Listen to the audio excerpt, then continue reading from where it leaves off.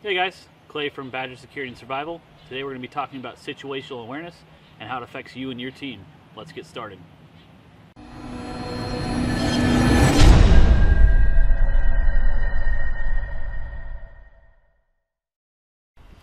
Alright, well let's jump into it here.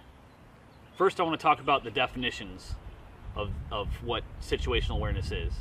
There's a technical aspect and there's a practical aspect.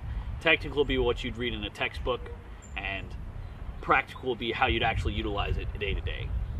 The way I see it is there's two phases. Okay, there's the recon phase and there's the application phase. The recon phase is basically just you gathering information in your surroundings. You know, you hear cars on the road, do you hear birds, or do you hear animals rustling in the brush? Do you hear somebody stomping through the woods? All of those things that you use your senses for, those are going to be the recon aspect. Now the application, obviously, by the definition of application, is how you apply those things. If you want to use that sound you heard off in the jungle, or you smelled something farther down the road, deodorant or perfume or whatever, obviously animals don't smell like, you know, Old Spice. It's gonna be someone. The way that you would push those things and how you apply yourself away from your natural environment of day-to-day life, that's what situational awareness is to me. Alright guys, next thing I want to talk about is how to attain a sharp mind. Now, first of all, everybody has animalistic senses. It's those five senses that you hear about all the time. What you see, what you hear, what you taste, what you feel, and what you smell. Everybody has those. Well, some people don't, but most people have those five senses, and they're as acute as anybody else's.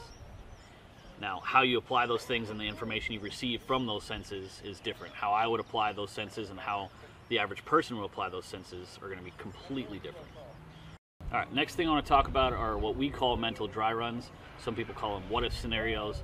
Whatever you want to call it, it's the same thing. Those mental dry runs that you get in your mind are what's going to help you attain a sharp mind. Now, a perfect example of that would be when you were in school, your elementary school, middle school, high school, whatever, and you didn't want to listen to what the teacher was saying, and they were talking about history or math or whatever. You were sitting there thinking, well, if a guy came into my classroom right now and said, I'm taking this classroom hostage, what are you going to do? You're thinking, oh, okay, well, I'm going to run out the back door, I'm going to jump through this window, or I'm going to grab the scissors out of my bag and use them. That's what a mental dry run is. Obviously, hopefully you have a little bit better plan than grab scissors out of your bag in day-to-day life as an adult.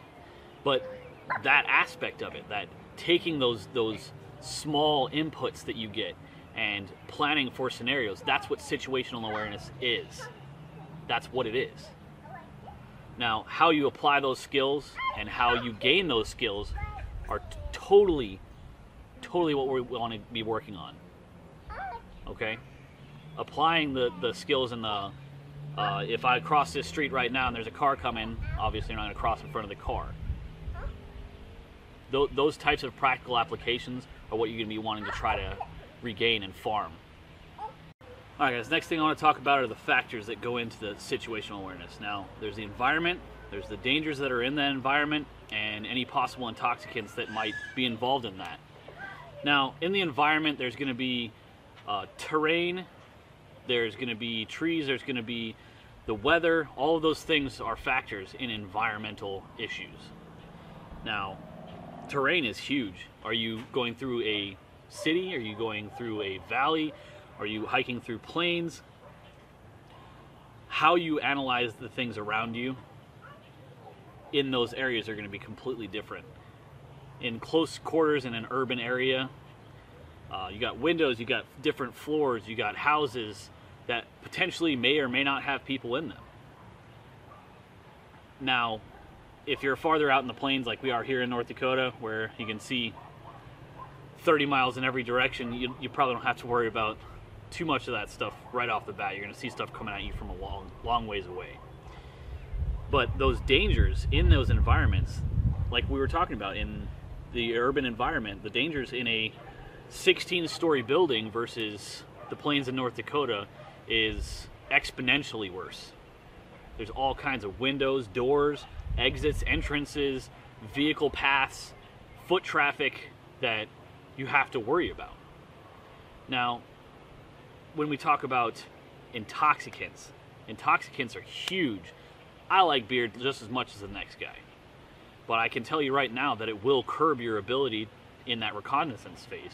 What you gather while you are intoxicated is going to be completely different than what you'd gather when you haven't been drinking, or you haven't been smoking, or you have prescriptions that take you out into the next world because it's something that your doctor gave you. Now, I've seen people that talk and talk and talk and talk about things that don't exist while on prescription medications. If you have those prescriptions, you probably shouldn't be running point with your team, and you probably shouldn't be on the lookout. You can be seeing unicorns and rainbows that don't exist. One of the biggest things that I don't think is talked about enough is adrenaline. Adrenaline is an intoxicant. It does affect how you gather things. Tunnel vision, things like that, that's all adrenaline.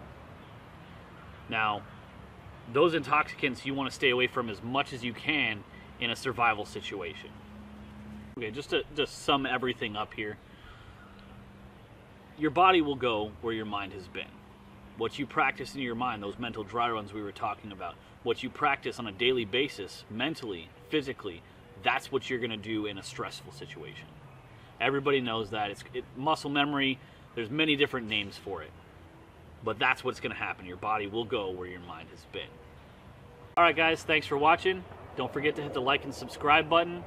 Don't forget to comment below if you have any suggestions for this video or future videos. Make sure to check out our website, badgersns.com. And until next time, make yourself ready.